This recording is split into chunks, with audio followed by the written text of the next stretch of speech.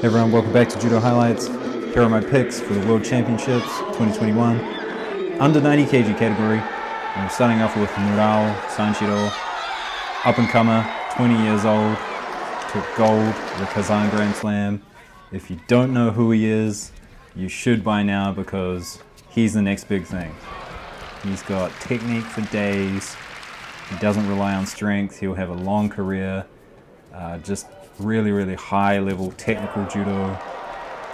Look at this, his opponents are just like, what just happened? Incredible uchimata, incredible osoto, and they kind of follow the same entry, so people are confused what kind of direction he's coming from or what attack he's going for. And look at this, he just, he's got the grips, he knows which direction to break balance. And I mean, what more can you ask from a judoka really? So Murao, he's my #1 pick, but there are some people in this video who have a win over him, and so that's always a worry. He needs to get back that win. I'm talking about Beka from Georgia and Bobonov from Uzbekistan, but I really do think Murao, he's just leveled up so much in the last year or two. He's only 20 years old. So, he's still got a lot of growth in him. But yeah, Murao, he's my #1 pick. I don't think it's as guaranteed as Nagayama, but yeah, great pick. And next up is Bobonov. He's my #2 pick if Murao doesn't take gold. But he's got great techniques, big thrower, really fast seoi nage. Check this out, he can do a left-sided koshiwaza, look at that. And he's really been building from tournament to tournament. He's Asian champion, where he took out Mukai from Japan, so it's always good to have a Japanese name on your resume, especially when going up against something like Murao and Nagasawa, who are also competing, so that'll give him some confidence. But he's got skills everywhere, throw left and right,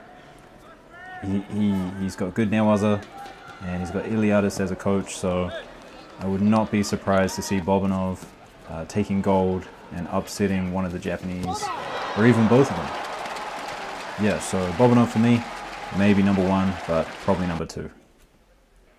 Right, next I've got to talk about Shiraz-Dashvili from Spain, world champion himself and double silver medalist. So he definitely has what it takes, but I just feel in recent times he hasn't had the consistency that he used to have around 2019, 2020. But you never know, he might just be building towards the Olympics, and I wouldn't be surprised if he became double world champion. So next I want to talk about Beka. And Beka's a strange one. He has mixed results, often losing once, but then finding a way to go through the repechage. He's definitely a consistent fighter, but he has losses to a lot of variety of people, and he's got a lot of wins as well. So as you see here, he's got a win over Shiraz-Dashvili, he's got a win over Murao, he's got a win over Bobonov, he's got wins over pretty much everyone. So just whether he can join all those wins together and win a world championships, well, that's another question.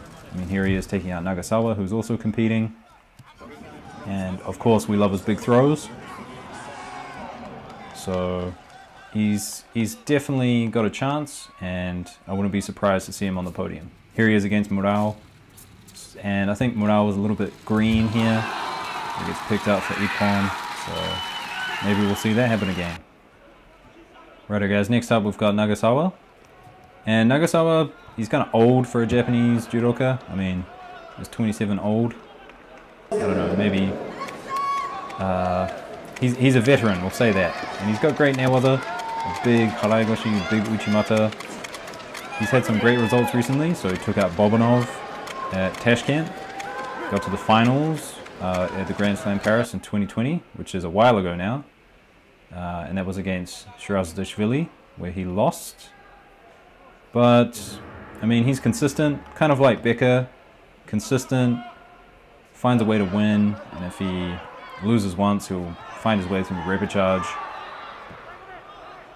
But yeah, Nagasawa, he could take it out, and he's getting in his later years, so this might be his last chance before Murao takes over. And finally, guys, home advantage. So Toth is an interesting judoka. He's been competing for quite some time.